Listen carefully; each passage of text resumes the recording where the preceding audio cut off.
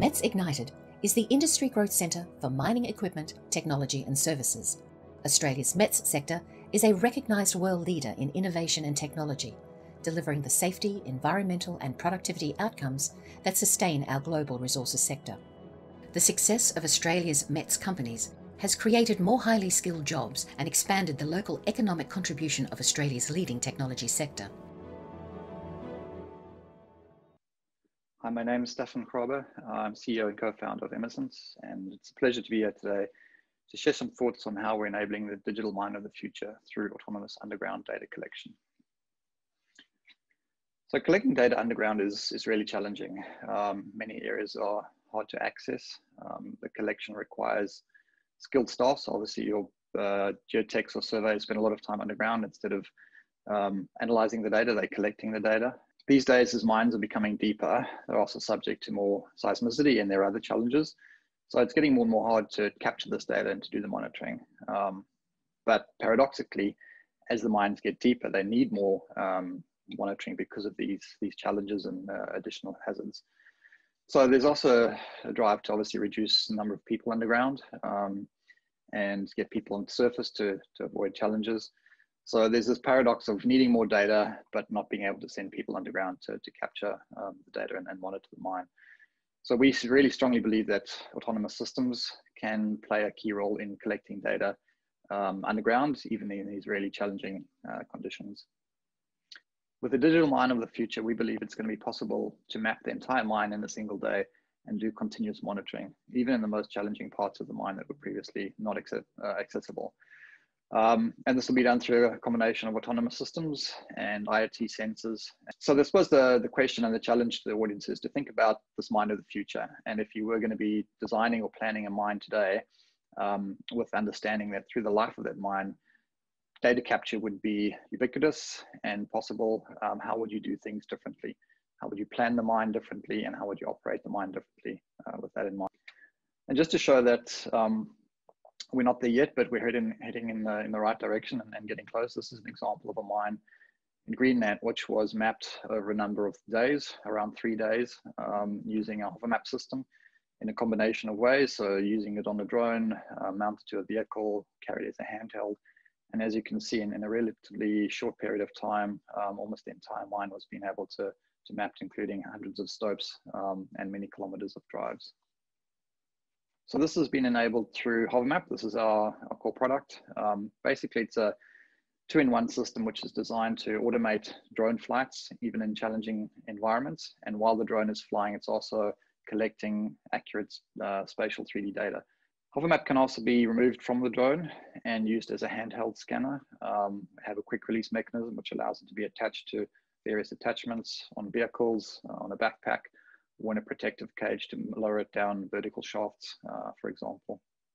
This video just shows the process of capturing the data underground, flying beyond line of sight. So first the drone is assembled, then HoverMap is attached using our quick release mechanism. Power and signal cables are connected. So we draw power from the drone's battery supply itself. And then once it's on the ground, we can turn it on and it starts producing a map before it even takes off. This is streamed to the operator's tablet and the operator can then start setting waypoints. These waypoints don't need to be precisely somewhere in the drive itself. They can be an arbitrary position. And operator taps on the tablet to launch the drone and then taps to initiate the mission.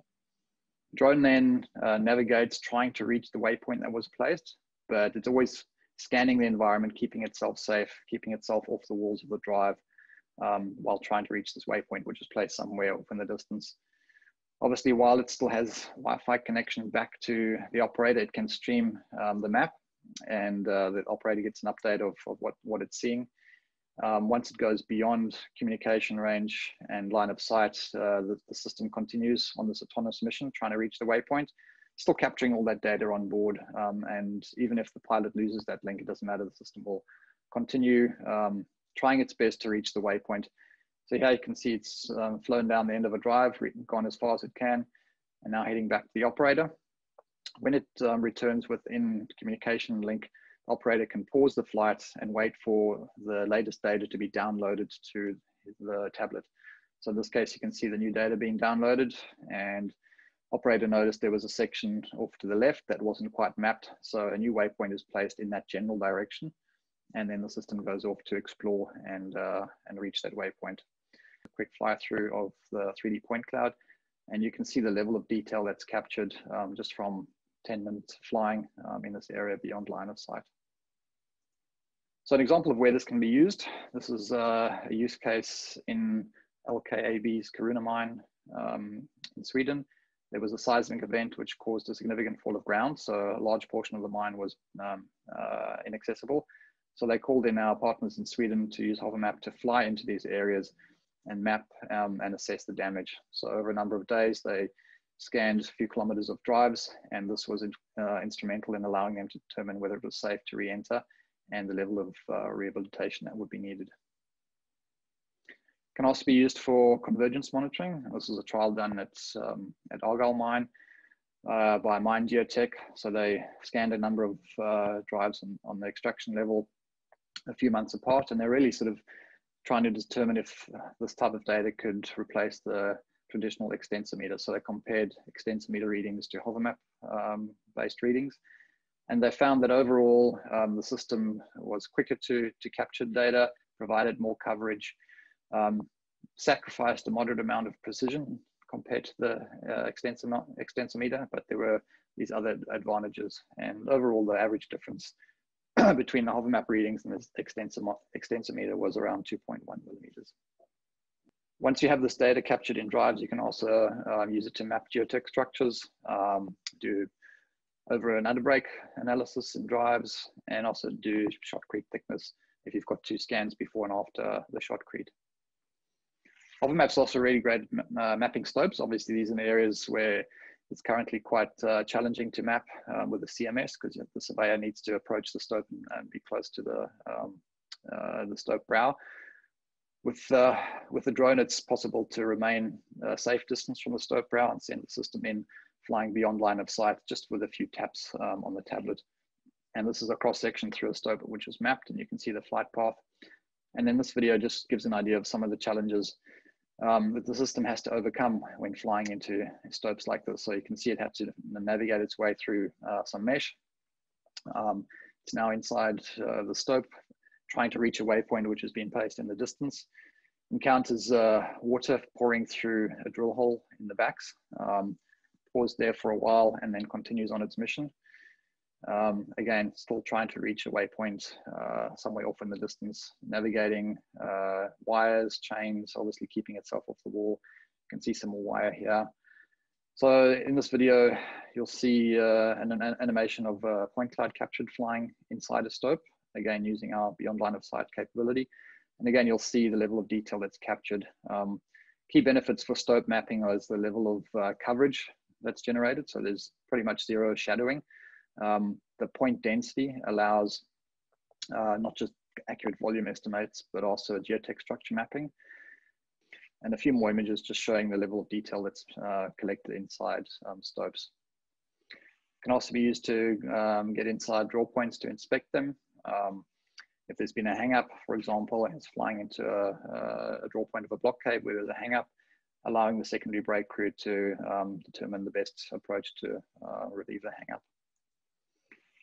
Vertical shafts also possible, either on the drone or using other techniques. So here's an example of the drone flying down an ore pass, which is large enough to accommodate the drone, flying down a couple of 100 meters. And again, this can allow measuring of overbreak and just assessing the condition of these vertical shafts.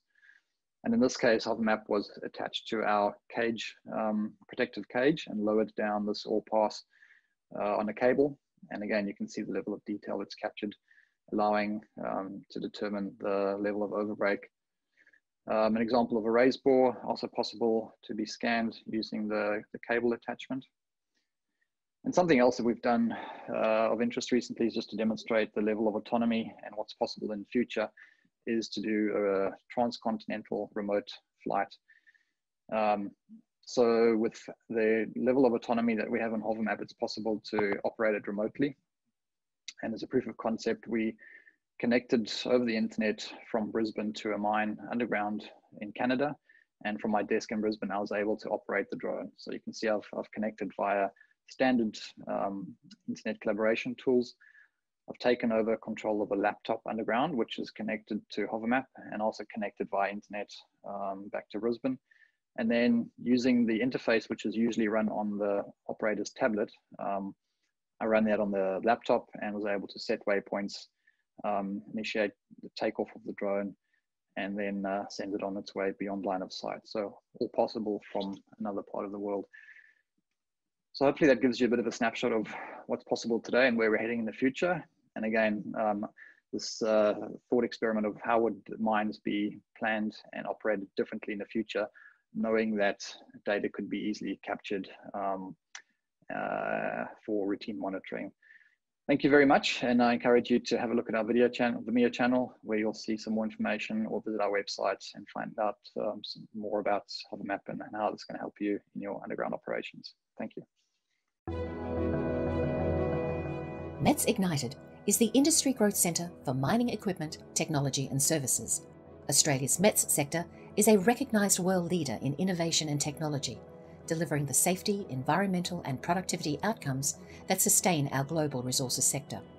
The success of Australia's METS companies has created more highly skilled jobs and expanded the local economic contribution of Australia's leading technology sector.